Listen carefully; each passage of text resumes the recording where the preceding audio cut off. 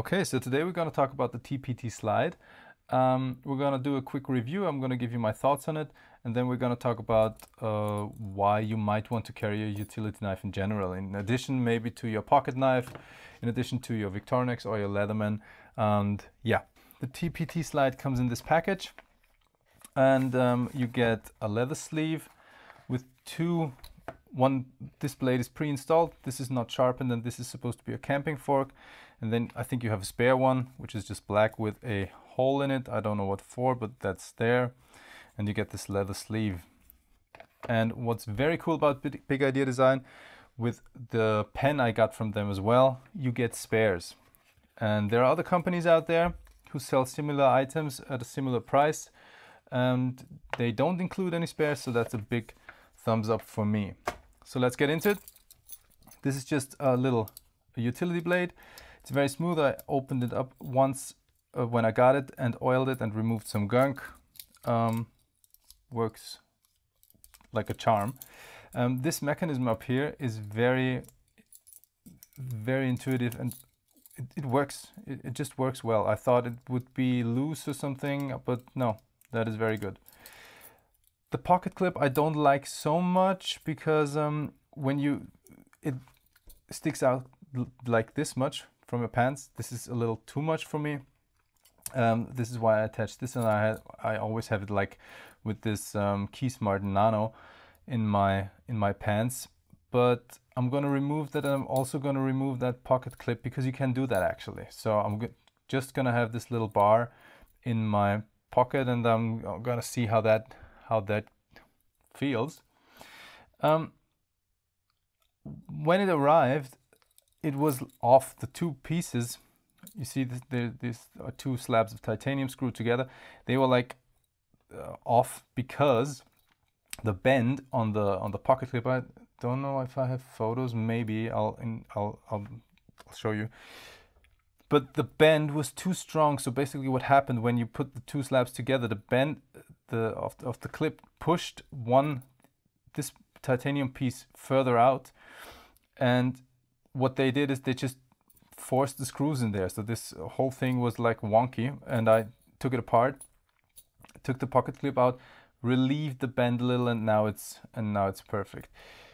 I wasn't too happy about it because, but on the other hand, you get extra screws. It was fixable, no big deal.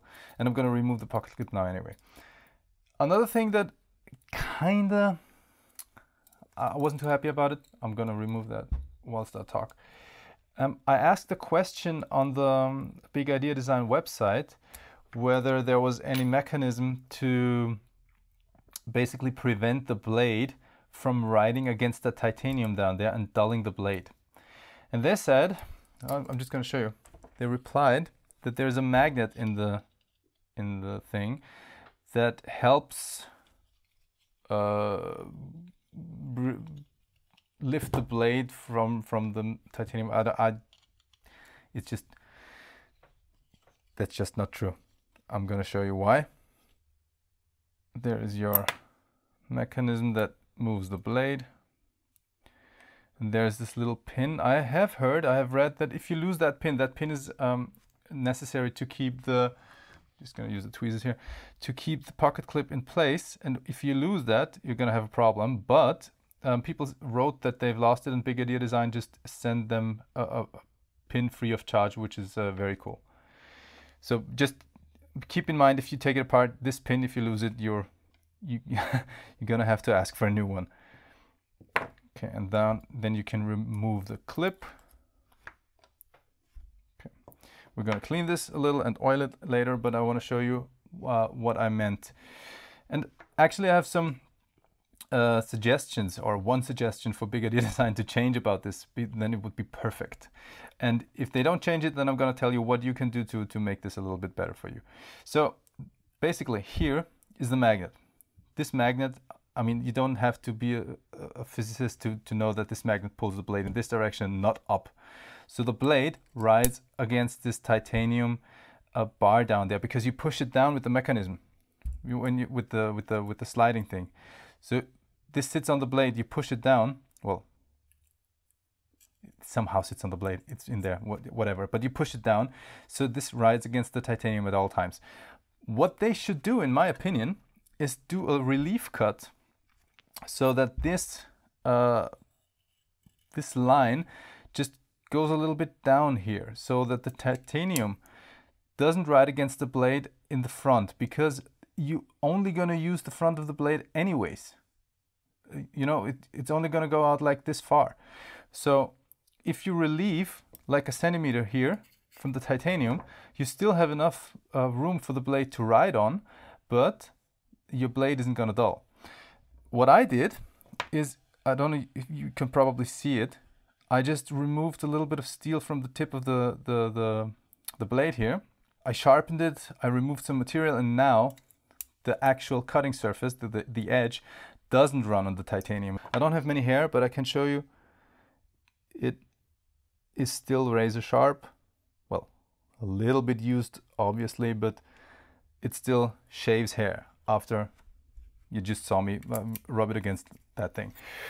So if you get a TPT slide, maybe you want to sharpen this a little bit, so you get a longer, the edge retention will be a lot better. Because I noticed when I didn't do that, I noticed the blade dulling quite quickly actually. I get the problem that those blades rust on me. I would like to get some utility blades that don't rust. I haven't found any yet, so please, if you know of any, please let me know. So what we're going to do now is we're going to remove the pocket clip. We're going to remove the pin. We remove the other clip. We're going to clean those screws from the Loctite I put on them. And then we're going to oil it and put it back together. Okay. Works like a charm. Good. Other features of the TPT slide, the pry bar here. Let's put that away. The pry bar is good. I used it a couple of times. It's nice. Then you have your lanyard hole where I had this KeySmart Nano. And then you have your hex bit driver, which is kind of a gimmick because what are you going to do? Let me grab a bit. Do you have a bit here somewhere? I actually do. You're going to use it. Yeah, you can't. You have some force like this, but if you have Torx screws, then yes. But if you have a Phillips head, then you need to hold it like this and apply pressure with your thumb, because otherwise you're going to get... I never used it.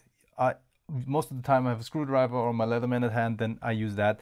This is just, I would rather see actually this part removed, so that the pocket clip, if that would be removed here, the pocket clip would be much higher in relation to the item itself, and then it wouldn't ride so high in the pocket.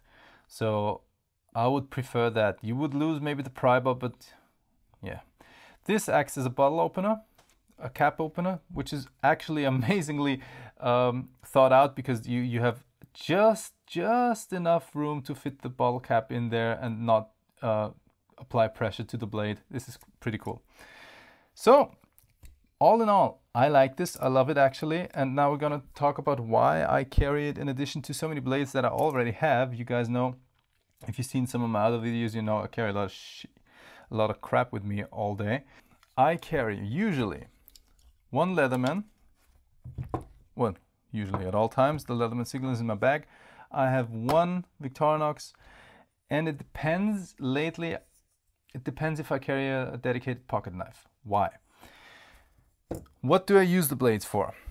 The Victorinox doesn't have the hardest steel, so this is very sharp. I use that for food prep mainly, because foods are not that hard. I'm not gonna damage my blade. I don't have to have super edge retention, and the blade is gonna stay clean. I always wipe them down, in case you're wondering. Nobody's gonna wonder, but I'm telling you anyway. So I'm always gonna wipe them down with some alcohol wipes, so that the blade is clean for my food prep. And then you see, you see that? Very sharp. But then the blade doesn't touch anything in there, so it is kind of always clean, you know what I mean? Pocket lint, yeah, but it's gonna be wiped down all the time. I'm using that for food prep.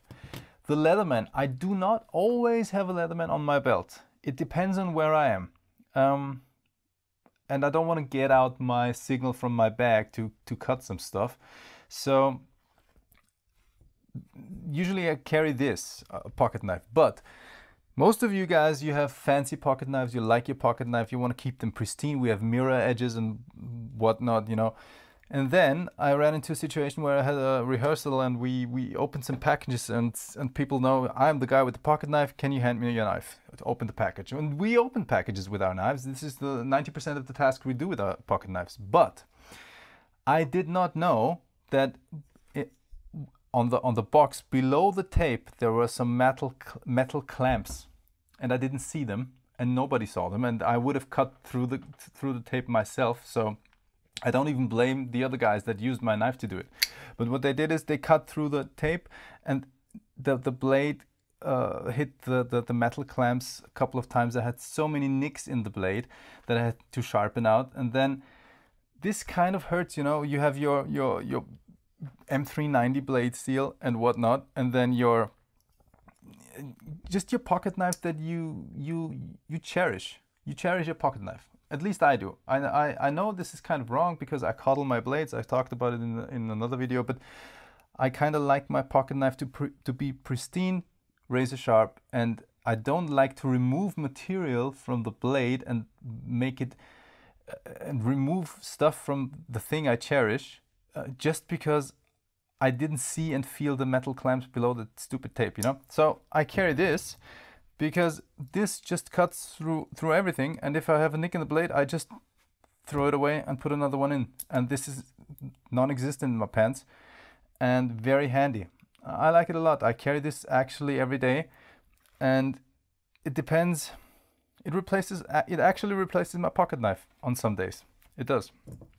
Okay, so a couple people on the internet said that they fiddle around with getting a new blade in, and I'm gonna show you how I do it because this is actually not too bad. You see this little ramp here, there. You have to push that thing, the button, against that ramp to bend the two pieces of the titanium outwards. So what you have to do is you have to get in here with something. Big Idea Design says you apply pressure. Yes, you can apply pressure with your thumb, but that kind of feels like I'm going to damage that over time. I'm just going to try and wiggle something like a blade in here, then bend it, and then push that forward. Now you see the button is against this little ramp here, and I can't just remove the blade because this is bent open. And this is no hassle at all. I can just change blades, and when I'm done, you don't have to do anything. This is bent against that little ramp here on itself. I don't have to hold anything. I don't have to bend anything. I just slide the blade in until I hit some resistance. When I do, pull that back, you're good to go. New blade in. Okay, so these are my thoughts on the TPT Slide. I like it a lot. I think, in fact, it is the best utility blade so far. I didn't have that many. I have the Giltech Rook, which is also cool, and you can change blades without doing some stunts. But this is just it is a little longer. It is a little thicker. This is too much for me. This is okay. So I hope you like it. If you did, thank you for watching. I'm gonna see how I like it without the pocket clip. Thank you guys for watching. I'll see you next time. Bye.